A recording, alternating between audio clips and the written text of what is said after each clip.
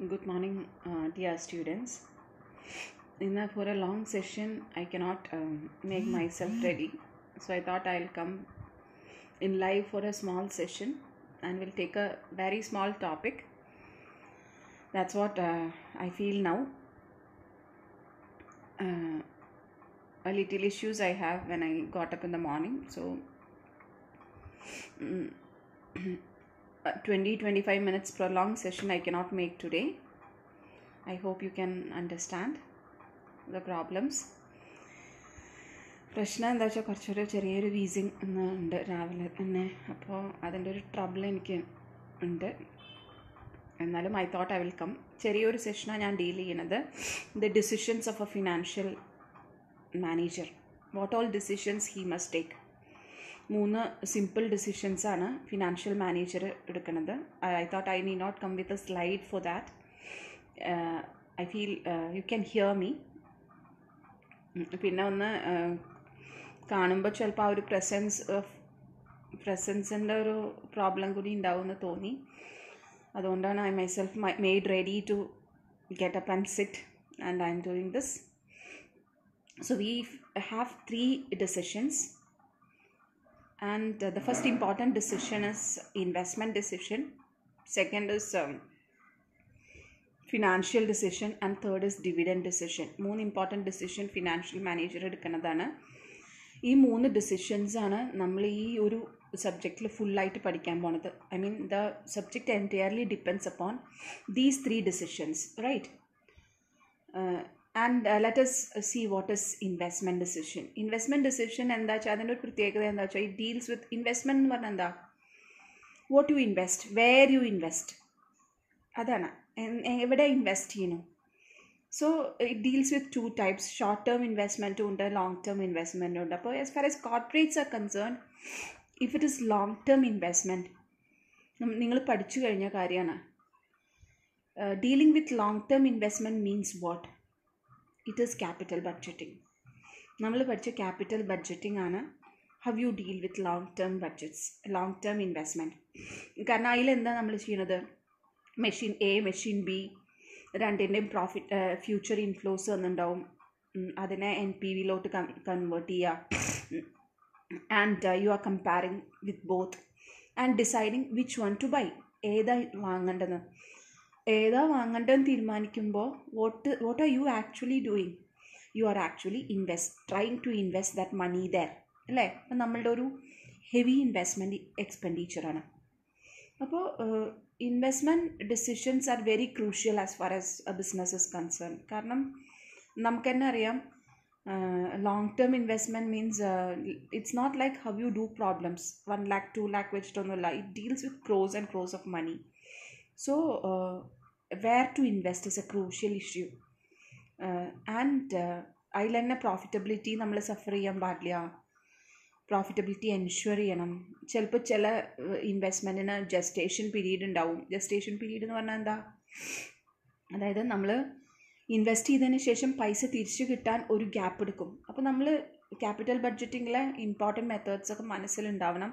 Pay back period, ARR, accounting rate of return or average rate of return, internal rate of return, net present value, profitability index.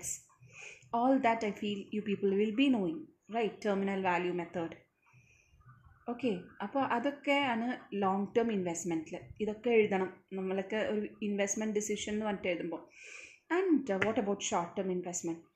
Short term investment പറഞ്ഞാൽ അതാണ് നമ്മൾ പഠിക്കാൻ പോകുന്ന working capital management. Short term investment എന്ന് പറയുമ്പോൾ എന്താ? Day to day affairs എങ്ങനെ carry out ചെയ്യുന്നു, what all are your plans regarding that. അതിൽ നമ്മൾക്ക് എപ്പോഴും ഒരു കാര്യമുണ്ട്, liquid. There is always, as far as short term decisions are concern, there is always A trade off between liquidity and profitability. അതെങ്ങനെയാണ് ഒരു trade off വരുന്നത്? കാരണം നമുക്കറിയാം, പിന്നെ higher the liquidity the lesser will be the profitability.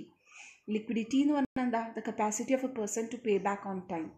കൃത്യമായി പൈസ കൃത്യമായ സമയത്ത് പേ ഓഫ് ചെയ്യാനുള്ള ആ ഒരു മനുഷ്യൻ്റെ എബിലിറ്റീനാണ് ലിക്വിഡിറ്റി എന്ന് പറയുക. അപ്പോൾ ലിക്വിഡിറ്റി നമ്മൾ സഫർ ചെയ്താൽ അത് പ്രോഫിറ്റബിലിറ്റീനെ ബാധിക്കും. നമുക്ക് ഇഷ്ടം പോലെ പൈസ നമ്മുടെ അലമാരിയിലുണ്ട്, നമ്മൾ പൂട്ടി വച്ചിരിക്കുകയാണ്. Does that increase your money? Does money increase day by day? No.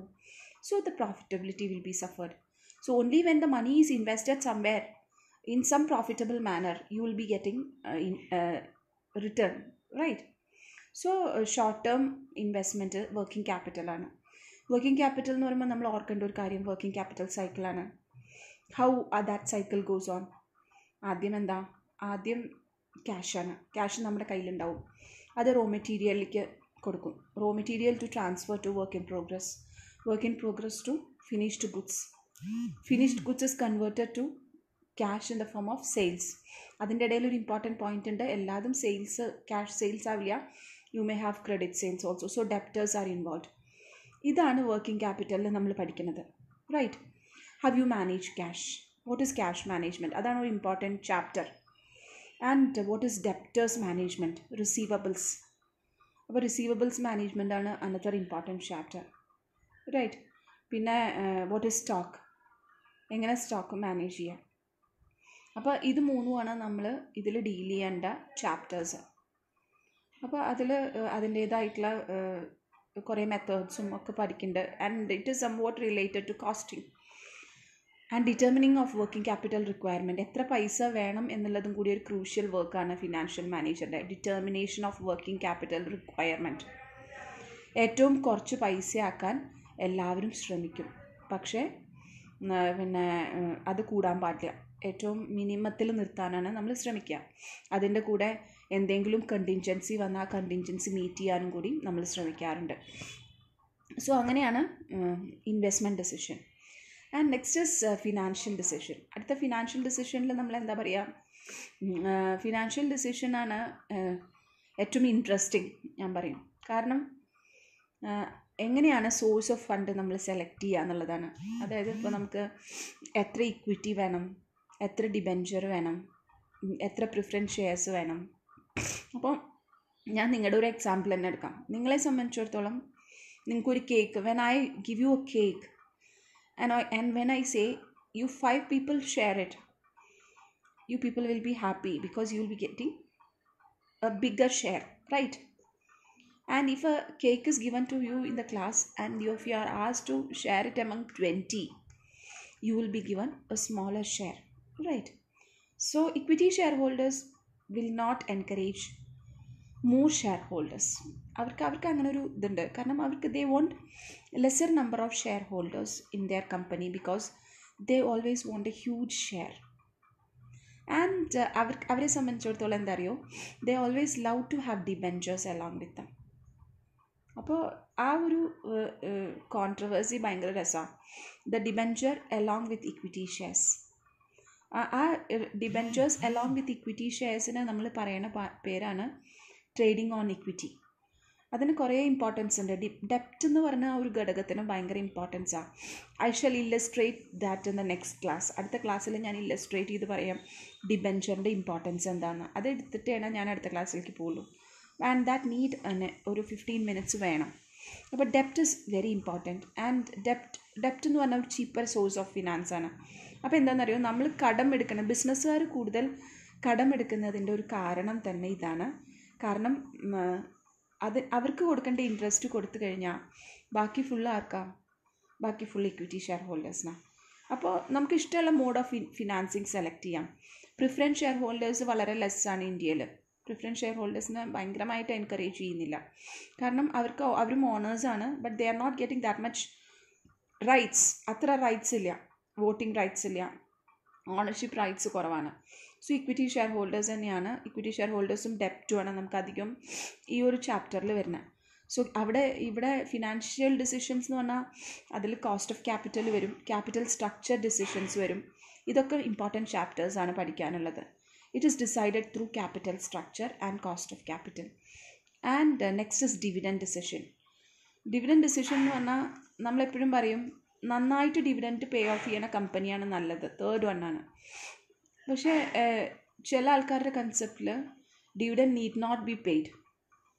രണ്ട് കൺസെപ്റ്റുള്ള ആൾക്കാരുണ്ട്. കാരണം ചില ആൾക്കാർ പഴയ കൺസർവേറ്റീവ് കൺസെപ്റ്റും ഉണ്ട്, ചില ആൾക്കാർ പുതിയ കൺസെപ്റ്റും ഫോളോ ചെയ്യണതുണ്ട്.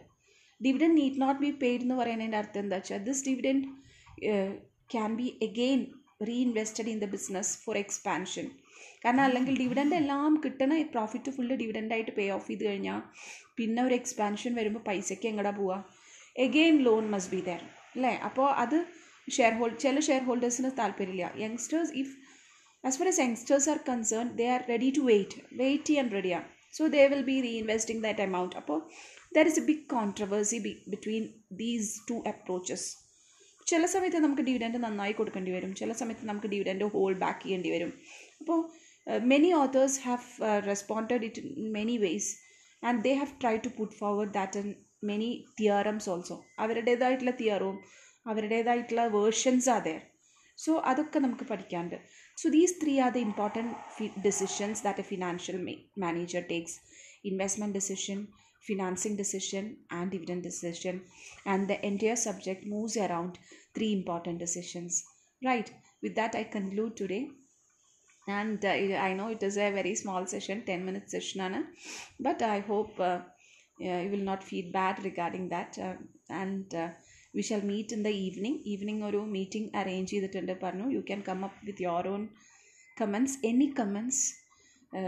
ഇപ്പോൾ എന്നെ പറ്റിയിട്ടാണെങ്കിൽ നിങ്ങൾക്ക് എന്തും പറയാം കേട്ടോ, കാരണം I will not feel bad. Only that will add as an improvement for me. മാറ്റങ്ങൾ വേണമെങ്കിൽ വരുത്താം. I M moving slowly only.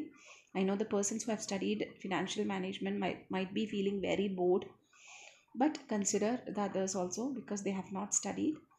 Okay, and submit your assignments on time. Photo എടുത്തിട്ട് അയക്കണ്ട. I want it in Google Drive itself. Submit, create, and നിങ്ങൾ photo എടുത്തിട്ട് ആ photo upload ചെയ്തിട്ട് എന്നാലേ അല്ലേ എങ്ങനെയാണ് അതിൽ കൂടെ അസൈൻമെൻറ്റ് സബ്മിറ്റ് ചെയ്യണം. And I can give A feedback also regarding that. Right. So with this I'll stop today. എന്തെങ്കിലും നിങ്ങൾക്ക് നിങ്ങളുടേതായിട്ടുള്ള ക്ലാരിഫിക്കേഷൻ ഉണ്ടാവും. I don't have any slides to give up to you and no presentations also because I cannot sit entirely at a stretch. ഇരിക്കാൻ വയ്യ. So let us move like this today. Okay, for the time being we'll meet in the evening. Till then, take care dear students. Bye bye.